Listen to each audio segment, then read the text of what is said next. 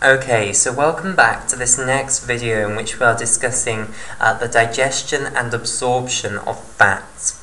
Okay, right, so we are now discussing the absorption of fats. So basically what has happened so far is these mixed micelles have come to the enterocytes. They've gone down in amongst the microvilli here of an enterocyte, and basically they have given up their products of digestion, which remember are 3 fatty acids, 2 monoacylglycerol molecules, isophosphoglycerolipids, and also 3 cholesterol molecules. Okay, so what's now going to happen is these lipid molecules will go to the smooth endoplasmic reticulum, and in the smooth endoplasmic reticulum, basically the processes of digestion are going to be reversed.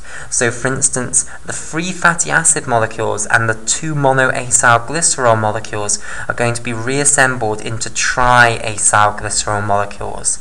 In addition, we're also going to take the isophosphoglycerolipids, okay, like so, and we'll take a 3 fatty acid molecule here, so this is our 3 fatty acid, and this is our isophosphoglycerolipid, although I will repeat that that is not standard terminology. It's just a name that I think would be a good name for that.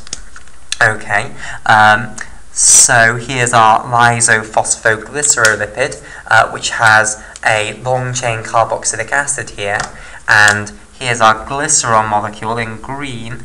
Here's our phosphate group coming off the 3rd alcohol group of the glycerol molecule, and here is the head of the phosphoglycerolipid here in blue.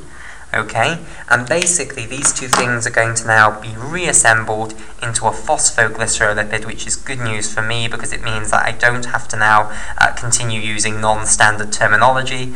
Okay, so here is our phosphoglycerolipid, once again our PGL. And whoops, not PGF, PGL. Right,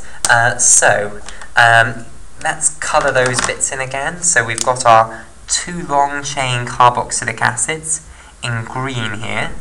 We've got our glycerol molecule, sorry, in orange there. We've got our glycerol molecule in green here. We've got our phosphate group in pink here. And we've got our head of the phosphoglycerolipid molecule in blue. Okay, so in the smooth endoplasmic reticulum of the enterocytes, we undo the process of digestion.